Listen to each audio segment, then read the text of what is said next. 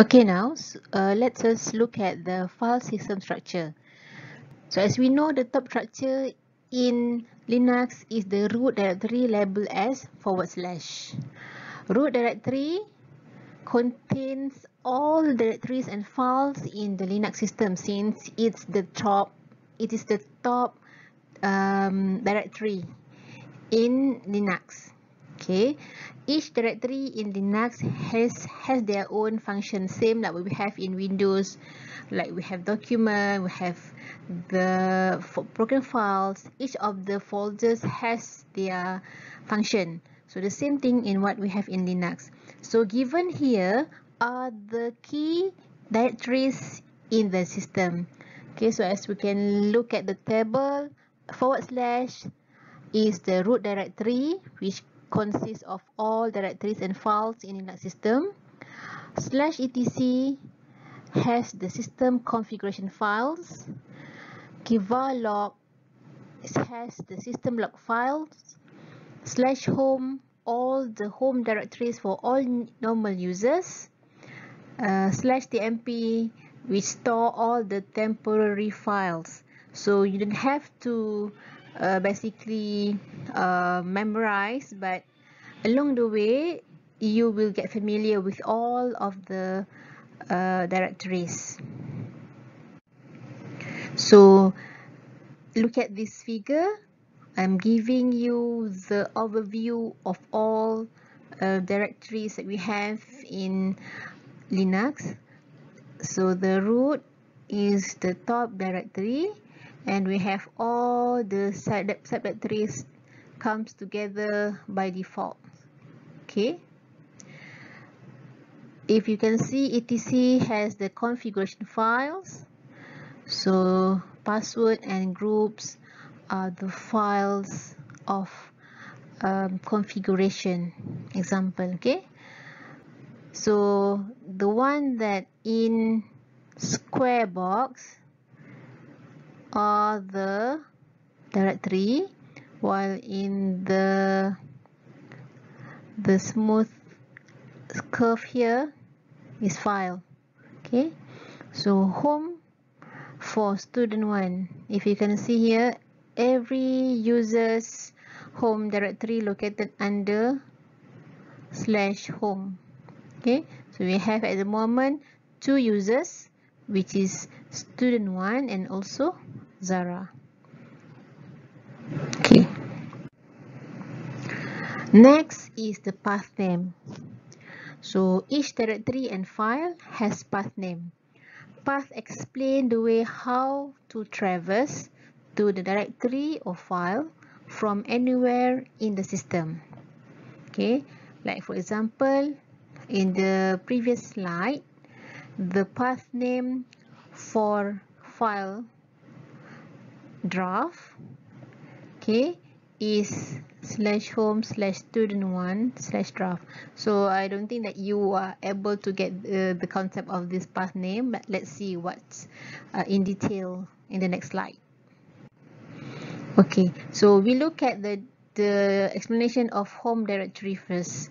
So home directory is a directory that contains all directory and files that belong to user, that has been created in the system.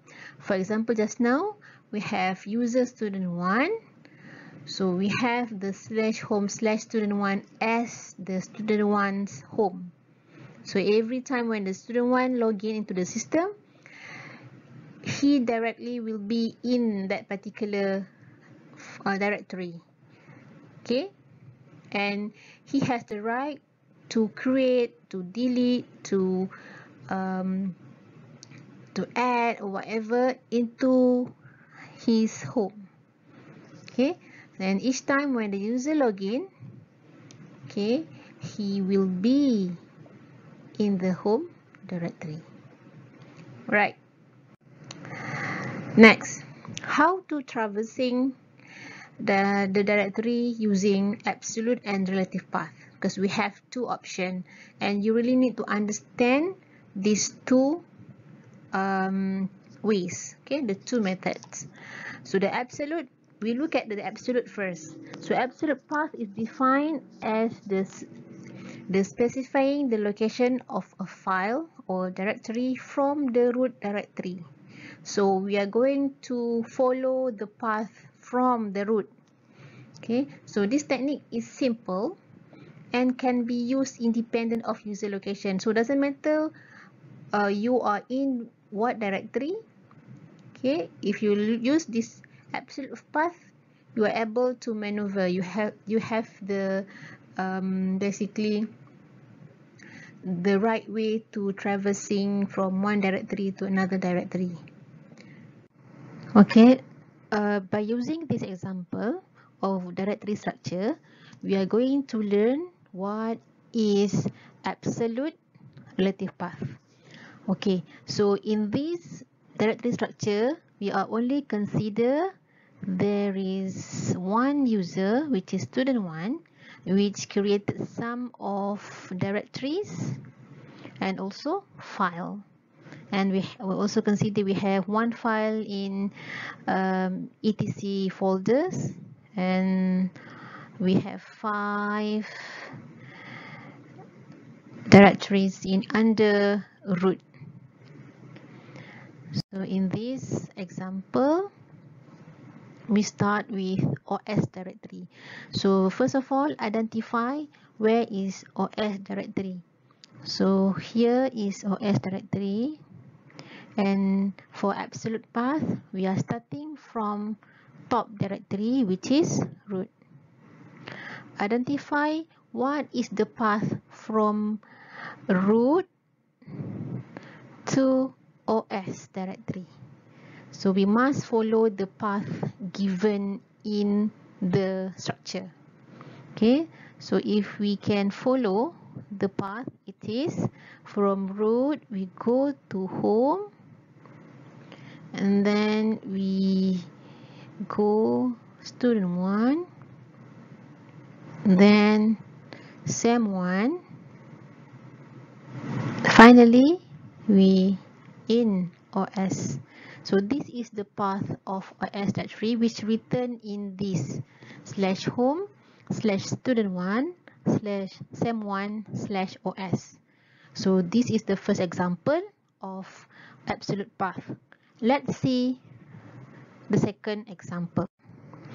So in this example, we are trying to find draft file absolute path. Starting from the top, we identify this is the root directory, this is draft. So how we are going to tell the system this is where the draft is located from root?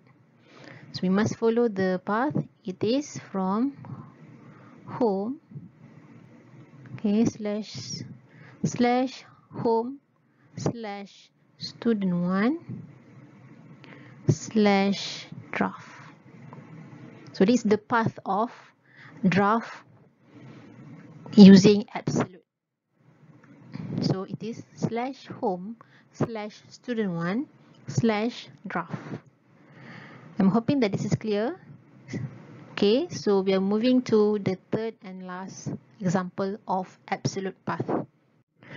So the next one is the password file. So where is the password file? Identify that first. It is here. Okay, and then it is from root. Okay, so what is the path?